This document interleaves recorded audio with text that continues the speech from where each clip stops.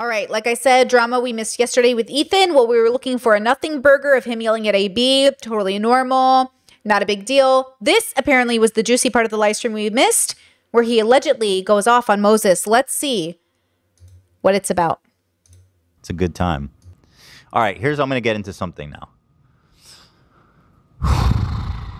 Nobody try to stop me. Oh, boy. Oh, boy. Uh-oh. Oh, man. I need to do this. I need to make a point here.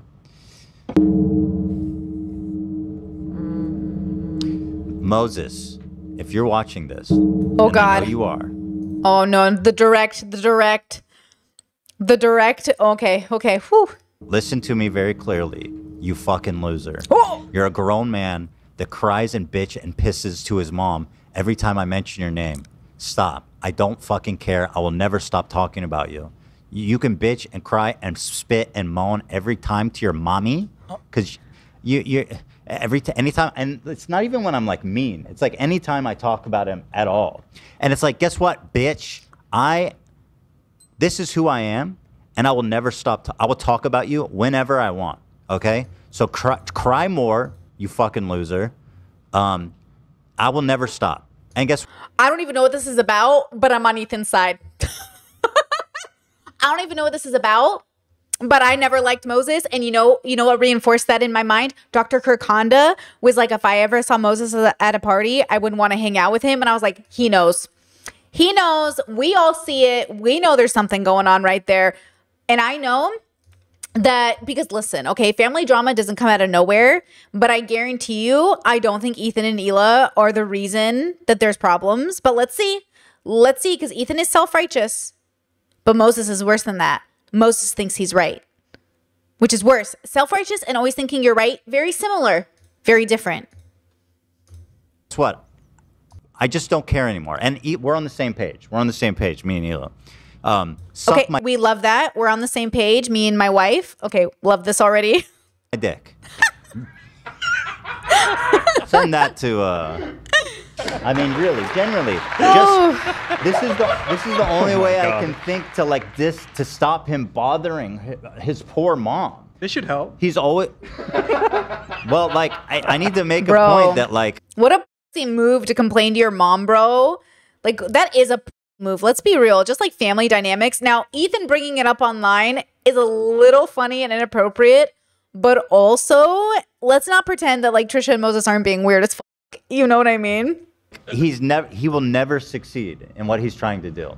He will only ever make it worse. I think they also think that Ethan or Moses is trying to tear the family apart, because I do think so as well. Like I do think there's something there. I think Moses, from the way that he's talked about his childhood, never felt loved by his bubble or anything like that. And I think that there's something there. I think there is something there. I'm going to be honest. I do think Moses is probably more in the fault, more of the issue than Ethan and Hila. And I don't even know this. I'm just using it off of what I know about my own personal dramas in my own life. There's always that one sibling, the one family member, the one friend, the one drama king, and it's usually a boy. You think it's women? Maybe in your families. In my families, it's always a boy. There's too many boys in my family for it not to be a boy. It's always going to be a boy. And something about these men... They do this thing where they need the savior complex. They go and rescue a woman who needs help, Trisha. Trisha says, Moses really saved me. He really saved everything that I was. Moses was like so great. But yet Moses has a bad reputation with other women in his life and his own family. Okay. He isolates Trisha from everybody else. Now Trisha doesn't even talk about Ethan and Hila like she knows them. When Trisha talks about how he met, like how they met, she goes, oh, I was like on a dating show. Interesting. Ethan has said nothing but nice things about Trisha specifically, and has always said, like, I'd love to see the kids. I'd love for our kids to know each other. But Moses has always been a problem. And I kind of 100% believe he is, in my personal opinion. You know? And he keeps inserting his poor mom into the middle of conflict and, like, not giving her... It's all, like, one-sided because we don't go to her and complain about... them to her because we're adults. Sure. We have lives. Like, dude, you have children to take care of. Just fucking be a man, okay? Whatever that means. Being a man is, there's lots of ways to be a man. And be a woman. Be a woman. And I mean that in the sense of like being a man. Am I making myself clear? I think so. It's crystal clear. So yeah, in summary, hi Moses, suck my dick and shut the fuck up. With peace and love. You know? Like I don't talk about them that much. Like sometimes they come up and I mention it and every fucking time he runs and cries and spits and shits to his mom. It's like, grow up, bro. Aren't you like 60? Like he's old as shit. Oh my God. Aren't you like 60? If only age played a role in this. It's the 60-year-olds who have the most drama. Are you kidding me? Are you kidding me? Watch out for the white knights. Watch out for the saviors. Watch out for men who are always picking up women that are wounded. Watch out for all of it. You know what Trisha says in her podcast that make me raise an eyebrow? And she says, I know people say you shouldn't fulfill me, but I really feel like you saved me so much, but I'm still working on it. Trisha is still working on things. But Moses has this idea. Moses is this type of person. And I'm not saying he's necessarily evil. I'm saying that whatever that means. I'm just saying that there's something about Moses that says to me like, oh, you are the drama. There ain't no way that he's not the drama.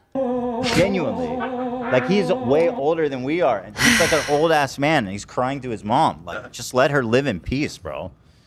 Dumbass loser bitch. I mean, what? It is kind of true. Like you're supposed to, it depends, but like there is an unsaid sort of relationship that you don't bring the parents into this. Like don't bring the parents into this. You know, like keep it amongst the kids if the kids are fighting, but don't drag your old ass parents into drama, right? What the fuck, man? Mom, I'm sorry. Trisha, I love you, girl. Wow. We love to see it. Shout out Trisha. Shout out Trisha. Amberlyn, thank you so much for the super chat. Brittany Simon is a boy. True. Thank you so much for seeing me. I really appreciate that. I really do. Thank you so much for the super chat. I appreciate it. I am a boy, and I appreciate you seeing me in that way. That means so much. I was just clapping for Trisha, and not family stuff. I don't know anything about that. I don't know about nobody. No, I'm just saying hi, girl, to Trisha. Yeah. Love Trisha. Love Trisha. Yeah.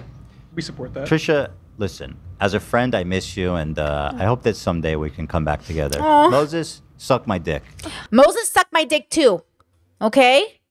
Suck my dick too, because we only love Trisha. Thank you. That's all I have to say about that. That's all we have to say. I need to make a point. I need to make a point. Whoop, whoop. I've made my point. I will never be silenced. Do you understand? You know me. I will never be silenced. I just don't care. I mean, I care, but like, I'm not going to just not mention your name if it comes up and it's, you know, relevant, especially if I'm not even being mean. But when you do this, I do want to be mean. You're doing So your I'm job. being mean. Yeah. What a loser. Dun, dun, dun, dun, dun, dun, dun. God damn. How old am I? 39? So he's like in his 50s. Yep. He's legit in his 50s. Literally, yeah, in the chat, most of the people I spend my time with are over 50. And girl, I've never heard more drama and toxicity in my life. Literally, you know why? Because the 50-year-olds were just old enough to have a moment of breaking generational curses, but it ended up sinking into boomerism anyways. The 50-year-olds I know, even the ones that try to stay hip, please, you're all boomers, and I see it because none of y'all will update your language. You won't adapt to the changes, and you complain about young people like you're fucking 90. You know what I mean? Girl, please. That's an old guy. He needs to grow up. Thank you. Old man. All right. Oh, he's 46. Okay. Close enough. I'm 46. No, he's a young man, Dad. he's a spry young man. And he has so much life to live. So much. This. Eli, I didn't know if you're watching. No, but I think she's going to appreciate what I did. Oh, yeah. No, you guys don't know. You guys don't know. I think she will. I think she will. Uh-oh. I need to make this point, okay? He said they were on the same page. Ethan and Hila, one of my favorite couples of all time, obviously soulmates. Listen, I do not know what's going on. I do not know the behind the scenes, but I blame Moses, whatever it is. I just know the type. I know the type. They're always causing drama. And don't bring your parents into it, bro. Leave your old parents alone. Okay, you have beef with your siblings. He won't even talk to Hila, but he'll talk to his mother and bother her. Mom, Hila's talking about me on stream. Literally, what? Imagine being 50 and then sending Oh boy. a fucking like That should not TikTok have brought link this back from up. like a tiny drama T channel that's like obsessed with me. I mean, I literally don't know what you're talking about, but I mean, Just imagine being a 50-year-old man with kids, and you go to a tiny little drama TikTok that's like obsessed with me specifically, like a hate channel, and sending that link. Thank you to all my haters out there. I appreciate you. I see now there are hater channels dedicated to hating on me. Thank you. I finally made it. I've made it as a YouTuber. You know, Ethan knows. You really make it when you get small ass channels with no viewers dedicated to making content about you. I'm the content. I've made it, bros. I've made it. Oh, I'm officially the drama. Oh my God. I'm honored. Truly, I never watch any of them, but I hope you know I know they're there because my Discord talks about them. And I appreciate that Discord for the way you all notice how stupid they are. But also, there's nothing like seeing my face in a thumbnail and being like, that's me. Thank you. I've worked really hard to get here. Thank you for letting my bag grow. Thank you. To your mother. that's. You know what? I no comment. That's I pretty- don't pretty involve me in pathetic, this right? shit. It is I don't pretty know pathetic. nothing about no. Also, guys, there's no way that's the real Amber Reed in my super chat. Like the super chat that came in, the Amber Lynn Reed girl. I doubt that's like the real one, right? It's probably just a spam account because you guys in chat are like, is this the real one? I doubt it's the real one, right? Like it never is. You can say it. You can say it. It's pathetic. I'm not. I mean, don't know if it's it is pathetic or not. objectively pathetic. Say it, Dan. It's your call to make, sir. We all know it's pathetic. It's I've never pathetic. seen you unhinged live. This is pretty fun. Oh, you haven't? No, this is great. Well, it's just a matter of time. You know what I mean? I'm with you, Ethan. I had some beef, a small beef with my brother like 2 years ago, and I chose not to tell my mom, and he immediately ran to her. And It's I like- was kind of Come on, annoyed because it's man. like we could have moved on from it, and then it became a bigger deal. And the thing is, when they do that, they do it so they can frame the story so they're the good guy and you're the bad guy. That's And- 100% how it was. I mean, we're over it now. It was just something between me and his fiance now. I feel like when you're right, you're not gonna go bitch to your mom to No. try to frame the conversation to your advantage. You know what I mean? Like Yeah. we don't tell anybody because we're fine. That's what I felt like in the moment that he was trying to frame it where we didn't do anything that bad. It was Nate. Nate did it all. And my mom was like, I know Nate didn't do it all, so chill out. That's good. W mom. But yeah. Thank you for sharing that, Nate. Really is a shame when your brother-in-law is a giant fucking bitch And a loser, I think. and a loser. Right? Yeah, a loser. I'll say that. Stupid bitch. I just, okay, to be really serious for a second.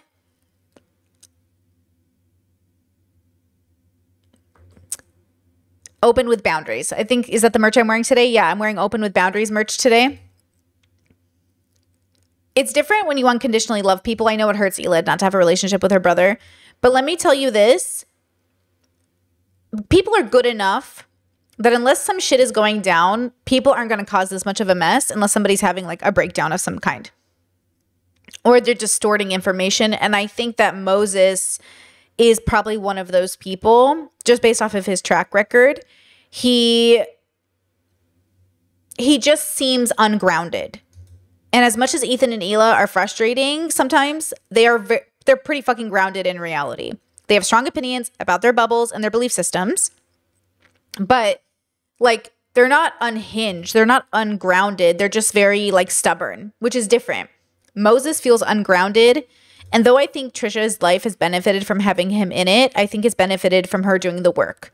I think she gives too much of her recovery credit to him, which I don't like. But also, you know, you don't know what someone's journey is going to be. She has 2 beautiful kids out of that marriage. I would never want to take that experience away from her. I hope Moses is good and healthy for her, but I just don't know how he could be if he's so unhealthy with his own family. And it does kind of concern me a little bit, but I could not tell you how many successful, educated, breadwinning women end up with men who isolate them from their families, who have beautiful babies with those men, and live very isolated lives from their friends and family. And there's nothing you can do about it. At least Trisha's on the internet. At least we get to see that everyone looks healthy and everyone's doing okay. Now imagine being in a family dynamic where you don't even know if your sister's okay or if your family member's okay because they've been so isolated by somebody. And no matter what, you can't get through to them because it doesn't matter how many times you call the cops or do a wellness check. Everybody, quote, looks fine, but you know something's wrong because in a healthy, normal family, you don't just isolate yourself from people and accuse everybody of doing things that are horrible, right? Unless there is a reason. Moses has a tendency to seem like a person to make up stories about people that aren't true. I think in a normal, healthy, adjusted situation, you just say, hey, I would like to end our connection. I feel like we're going to raise our kids differently. There's just, but instead it was dramatic. It was a block. It was, lots of just accusations. In healthy situations, I feel like people can just learn to move on. Relationships end naturally. People go their own ways. It doesn't have to be what it is. The fact that they're so weird with each other when they're both content creators, that's the thing. That's the thing that sends a red flag to me.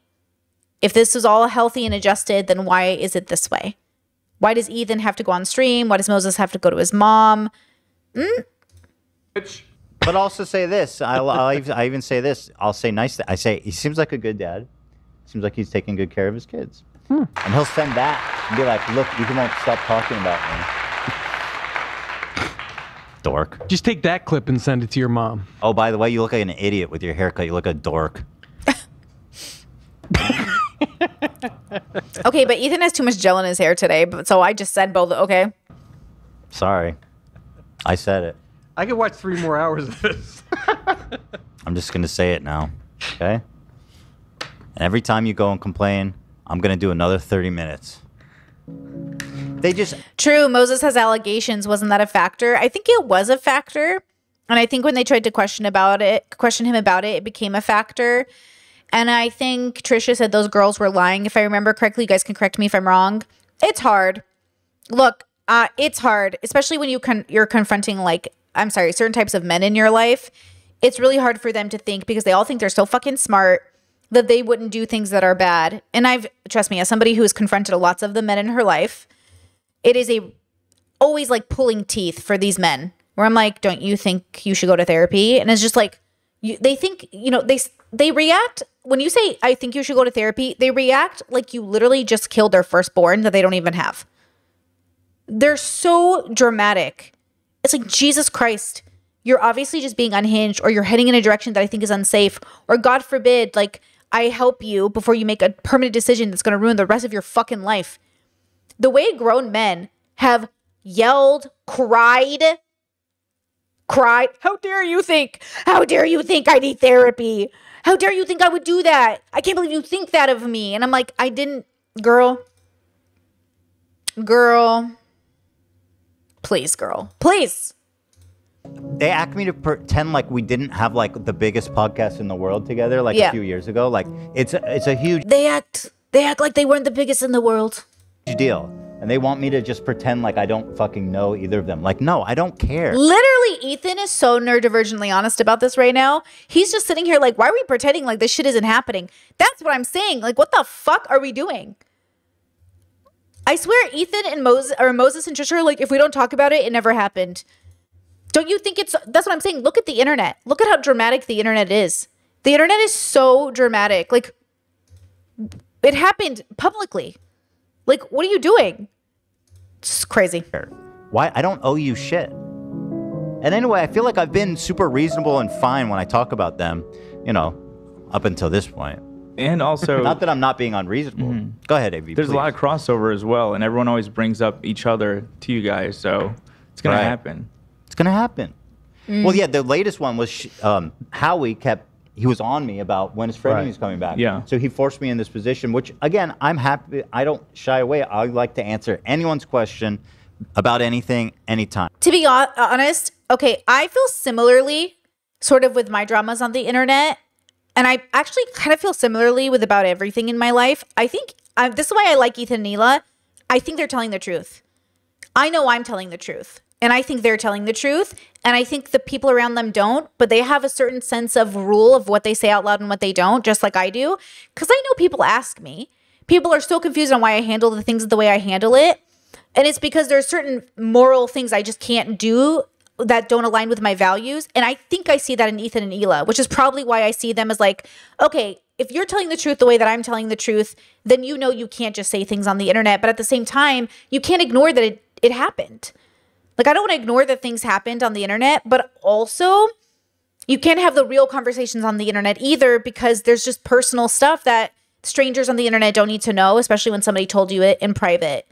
But it's interesting the way people twist things in public to make it look like you're the one who's starting it or you're the issue. But like, and I think it says something about Ethan and Hila. I think the way that they do handle it, to me at least, that they do know something about Moses and they're not saying it. In the same way that I know something about people and I'm not saying it, because we're kind of hoping those people will fix their shit. And God forbid the internet becomes a lynching mob for these people when they could have a chance of recovery. It is better that these people recover in private than we send the internet after them. And that's the difference, is I think Ethan and Hila are like, hey, you're our brother. We love you. We'd really like you to get help. That would be our preference. But also, we're not going to sit here and pretend like you're not an asshole, even though you need help. And that's kind of, I'm assuming, I don't mean to, I'm connecting those dots because I think it's similar. If I'm relating it, I could be wrong, of course, but that's kind of similarly to how I'm operating. So maybe I'm projecting, but I think that's right. I think that's what's happening based off what they've said. And then he sends a clip of Howie having forced me into this conversation to the mom to be like, look, he won't shut up. It's like, oh my God. Oh my God. Everybody knows, leave your parents alone. Don't send your parents videos on the internet. Leave them alone. You know, they're not involved in our drama. You got to keep it between the kids. Bitch ass coward. Loser.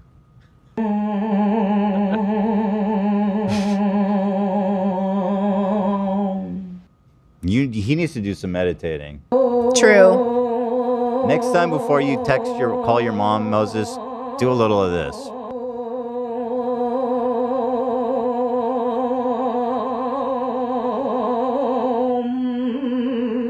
Exactly. I love you, Trisha. I do. I miss you, girl. Yeah. All right. Got that off my chest. Let me see if I got any texts. Nope. Not so far. Oh, Lord. Good for you. Okay. I think we did it. I don't know what's going on, but I bet it's Moses' fault. I'm just telling you right now. It's Moses' fault. Whatever it is, it's his fault. But you know what? To be honest, like firstborn boys, they got problems. Boys, there's something about a certain kind of boy brain. They just can't handle being wrong. They just can't do it. They just cannot cope. It is too important to them to be right. And if they're ever wrong, it's like, trust me, as somebody who deals with defensive men, I love them so much. They are ultimately good people, but Jesus fucking Christ. The way you act like somebody killed your firstborn by just bringing up you might be wrong about something. Oh my God. The drama. It's just so much. That's why I say I'm not doing this much emotional labor. Sorry, oh my God.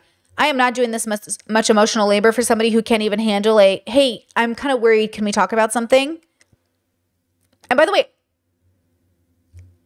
if Moses is innocent, then we're all pretty awful people. But I just doubt it. I doubt it based off how things have gone over the last few years. I doubt that Moses is innocent. You know, my ultimate concern, of course, which is none of my business, is obviously that Moses came into Trisha's life for a reason. And mostly to use her as a cash cow, which is my worry. Because Trisha is the breadwinner. Which is, as a breadwinner myself, yeah, you want to be concerned that the men coming or the women coming into your life aren't just using you because they're saving you. Let me tell you the difference, because I know a lot of people were worried, like, oh, what if Brittany's like partner is using her for her money? He didn't have to save me. I saved myself. So by the time he came into my life, I had the discernment. Trisha literally says I was drowning. I was the worst part of my life. And Moses came into my life and he saved me. And that is the red flag. So he went for a woman who is at the messiest time in her life and, quote, picked her up, helped her with her money and all of these things. And just some part of me is like concerned. I could be wrong. He could have been the greatest thing that ever happened to her. Maybe he came into her life and truly helped her in every way possible. She definitely seems better. But it's always one of these things. It's always one of those things where I just don't know. So shout out to Trisha. We hope she's doing well. Right? And let's hope that Moses is a good person. That's all we can hope for. Let's see. Also, the last time I mentioned the Moses thing was on Howie Mandel, was trying to convince the clients to reconnect and work it out. Nothing was said about the allegations in that video. Well, that's the thing, right? People are watching a family not connect, and it's like, why aren't you guys talking? So who's the person that's causing the issue? Now, obviously, there's an issue in terms of not being able to connect, because if they were just two healthy families that said, hey, we really love each other, but we do better at a distance, I think everybody would understand that. Everybody knows a family member they don't have a close relationship with because they just don't match up with values. But that's not what's happening. This is a falling out. Why are you guys having a falling out? Somebody fucked up. That means somebody is fucking up, because falling outs don't just happen. And usually it involves, you know, a relationship between people, but a falling out is different than families who don't talk. And I need there to be, there are families who don't talk who have falling outs. That's this situation. But then there are families who just, oh yeah, I know my cousin, but like we don't really talk. It's not a big deal. Like I know my aunties and uncles, but I don't really know them like that. Lots of people have those family dynamics, right? So in this situation, the reason people are like, why aren't you talking again? Is because there was a time in which they were all talking. And the fact that they don't talk anymore means there was a falling out. And it was more than we saw on the internet, because nothing that happened on the internet should have been the reason you have a falling out. For real, for real. A falling out is different than going your separate ways. Just like a bad breakup where you're like, fuck that person, I hope they die, is different than, oh, they were nice, but it just didn't work out.